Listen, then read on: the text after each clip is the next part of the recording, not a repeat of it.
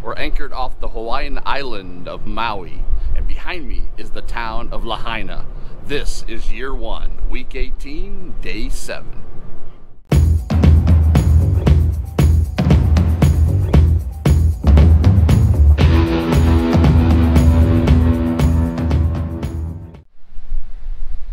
Well, I'm sitting here on our grand suite balcony, looking over here across Lahaina Bay.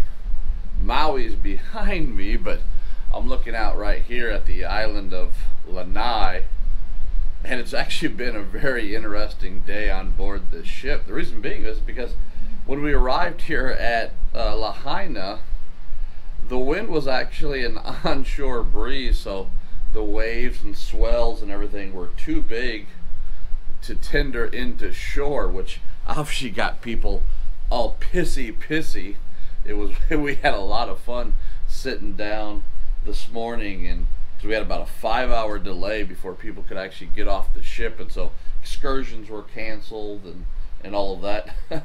So it was really funny because we knew that people were just going to be really in a pissy mood and complaining, and they were. We saw some great personalities down on the ship talking to the crew, you know, like, I just don't understand. I don't know why we can't get off. It's like, well, if you looked at the tenders, I mean, they were just like, because they were going back and forth and testing the waters, and they were just going back and forth, and eventually it calmed down, and the tenders were able to start taking people to shore, and we decided we're not even going to leave the ship because they've extended the time that we have on shore tomorrow.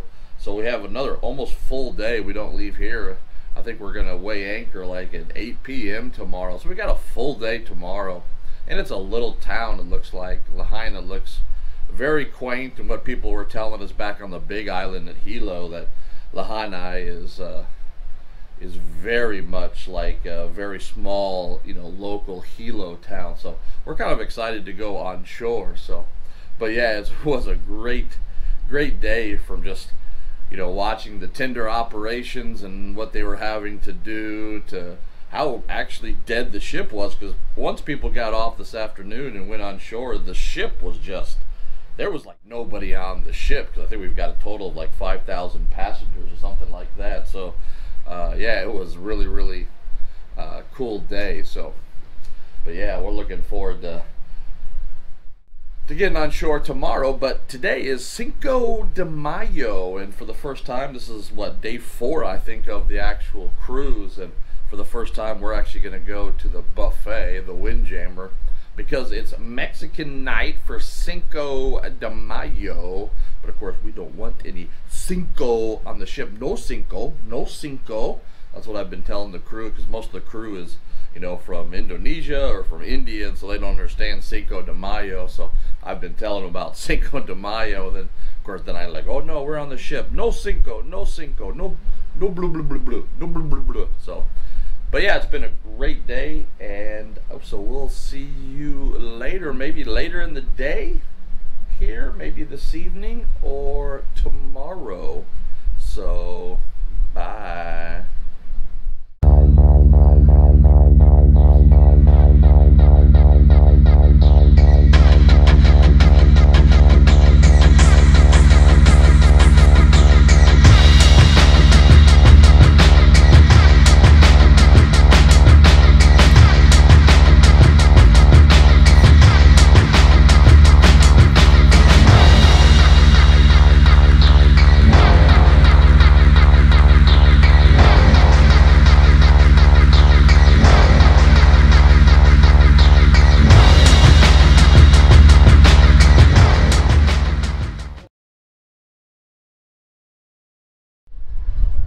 With the island of Maui behind me, and what happened today with not being able to get off the ship for like 5 hours, and we decided, like I said, we didn't get off the ship, but with so many people complaining because, yeah, shore excursions were canceled and all that because the wind and the weather just wasn't, you know, cooperating. I mean, as the cruise director said, there was a lot of motion in the ocean today. But, and I've talked about this before, but you know, we put ourselves in our own mood, and you know, we're on a ship.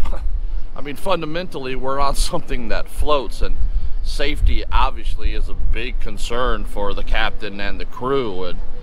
And we got to see the tenders, and they were really bobbing around as they were trying to get into the harbor just to test the waters. And with everybody getting upset, it just got me thinking about how much we just put ourselves in our own mood. I mean, behind me is the island of Maui. The ship here, Ovation of the Seas, is actually just a magnificent floating vessel here.